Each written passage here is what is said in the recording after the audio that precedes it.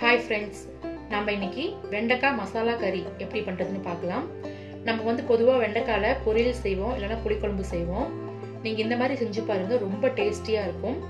இந்த வெண்டைக்காய் மசாலா கறி வந்து சாதத்துக்கும் சப்பாத்திக்கும் ரொம்ப சூப்பரா இருக்கும். இப்போ இது எப்படி செய்யறதுன்னு இந்த வீடியோல போய் பார்க்கலாம். இப்போ இதுக்கு தேவையான பொருட்கள் என்னன்னு பார்க்கலாம். 1/4 கிலோ வெண்டைக்காய் எடுத்துக்கங்க. வெண்டைக்காவை ஒரு வெண்டைக்காவை 3 நறுக்கிக்கங்க. ஒரு பெரிய வெங்காயம் பொடி பொடியா நறுக்கி வச்சுக்கோங்க. ஒரு தக்காளி அதையும் பொடியா நறுக்கி வச்சுக்கோங்க. 1 டீஸ்பூன் இஞ்சி பூண்டு பேஸ்ட், 3 டேபிள் ஸ்பூன் தயிர், 1/2 டீஸ்பூன் சீரகம், 1/2 டீஸ்பூன் மஞ்சள் தூள், 2 டீஸ்பூன் மிளகாய் தூள், 1 டீஸ்பூன் மல்லித்தூள், 1/2 டீஸ்பூன் சீரகத்தூள், 1/2 டீஸ்பூன் கரம் மசாலா தூள், கொத்தமல்லி இலை. இப்போ இந்த டிஷ் எப்படி பண்றதுன்னு பார்க்கலாம்.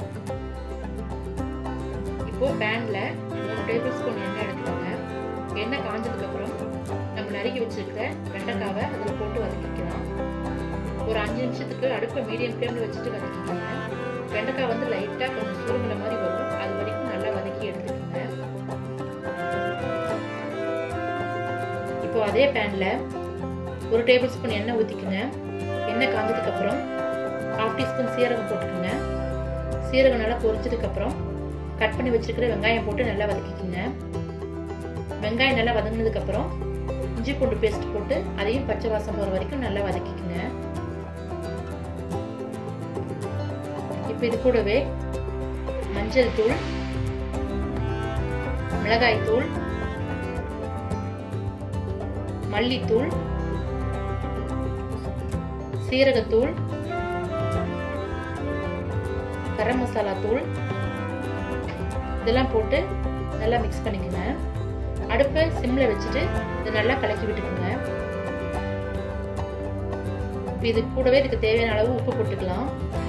உப்பு போட்டு நல்லா மிக்ஸ் பண்ணி விட்டுக்கோங்க. இப்போ பாருங்க, மசாலா வந்து நல்லா வதங்கிடுச்சு.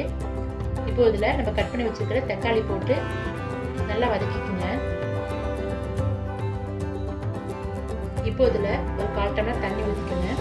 தண்ணி ஊற்றி நல்லா மிக்ஸ் பண்ணிக்கோங்க. மிக்ஸ் பண்ணிட்டு பேனை மூடி வச்சு ஒரு 2 நிமிஷம் குக் பண்ணுங்க. இப்போ பாருங்க, தக்காளி வந்து 2 நிமிஷம் நல்லா குக் ஆயிடுச்சு. இப்போ நம்ம எடுத்து வச்சிருக்கிற தயிரை ஊற்றி நல்லா மிக்ஸ் பண்ணிக்கலாம்.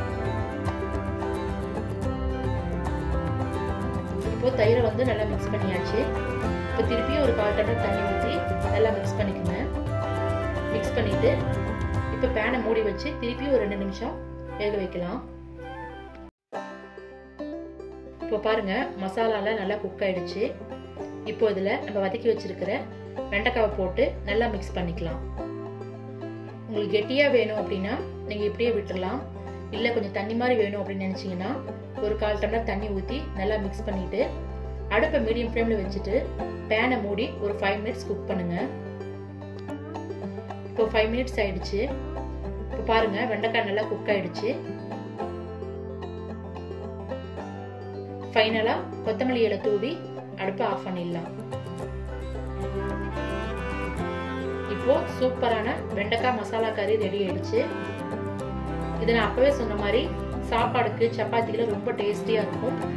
ஸோ நீங்களும் உங்க வீட்டில் கண்டிப்பா செஞ்சு பாருங்க. செஞ்சு பார்த்துட்டு உங்க கமெண்ட்ஸ் ஃபீட்பேக்ஸை எனக்கு சொல்லுங்க. உங்களுக்கு பிடிச்சிருந்தா உங்க ஃப்ரெண்ட்ஸ்க்கு இந்த வீடியோவை ஷேர் பண்ணுங்க. எங்க சேனலை சப்ஸ்கிரைப் பண்ணுங்க.